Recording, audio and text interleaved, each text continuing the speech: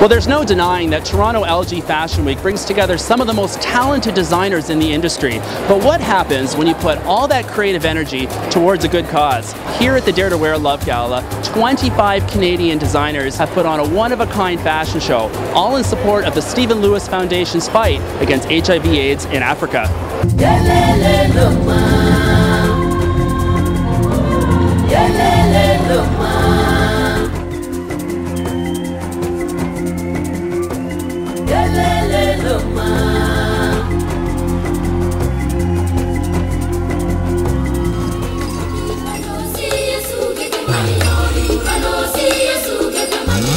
Bringing LG Fashion Week to a close, Dare to Wear Love is an event where creativity runs wild.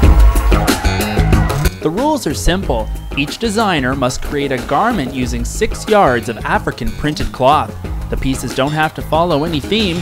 They don't even have to be wearable. We all had to pick African fabric and bring it in, so I jeweled it a little bit and I brought it down and popped out its shapes. Each garment is then auctioned off to help fight HIV/AIDS in 15 African countries, supporting communities that need help the most. Currently, we're supporting over 200 organizations who are working at the grassroots level, supporting orphans who need to go to school, vulnerable children who need to have food, grandmothers who need to make their way to the hospital. Toronto design house Hoax Couture launched the fundraiser last year. To the world, I think it sends out that Canadian designers are really talented and they care about social justice and will, put their creativity to use to do something good.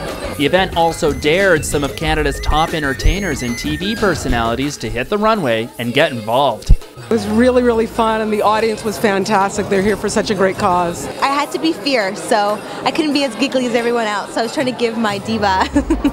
I did get a little nervous because I didn't realize how long the runway was going to be. So I don't know, I feel like my face might have gone like this.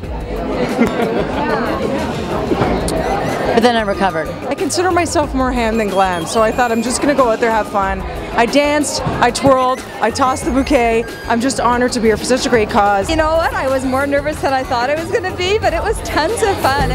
How does it compare to Dragon's Den? I will take Dragon's Den any day over what those models do on the catwalk. It's stressful. For more on the Dare to Wear Love campaign, visit www.daretowearlove.com. For In Toronto, I'm Michael Pihach.